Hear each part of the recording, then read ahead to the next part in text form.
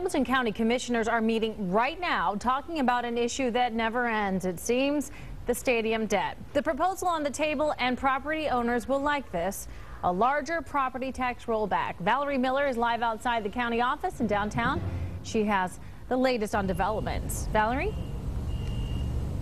Tanya just stepped out of that meeting to bring you the latest developments on what's going on in the discussion that is still happening right now. Commissioner Greg Hartman is hoping for a second vote yes in support of his proposal to bring balance to the stadium tax fund. And he says a critical piece this time is cooperation from both the Bengals and the Reds. And Hartman is proposing to end an $800,000 subsidy of downtown parking garages and use that money to increase property tax rollback by about 20% for next year.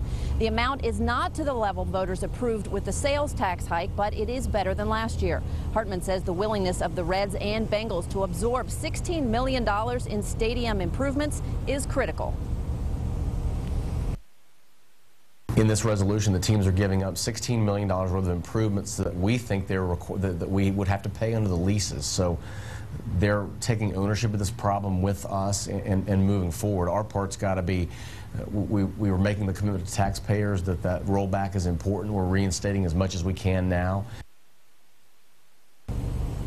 Now, it's uncertainty at this point if the commissioners will support this and vote it through. Commissioner Monzel already brought up an issue that he would like to be able to give property taxpayers that full rollback, but Commissioner Hartman says the county just doesn't have the money for that. The critical also piece of this is that the county has to make a decision by November 30th. That's the deadline that the county auditor needs to have all of that information to determine the millage. So there's certainly, if they don't meet that deadline, then the property tax rollback would not be possible next year or ever in the future for the county. So it's a big decision, Tanya. Yes, it is. Valerie Miller live outside, well, the Hamilton County offices there. Right now.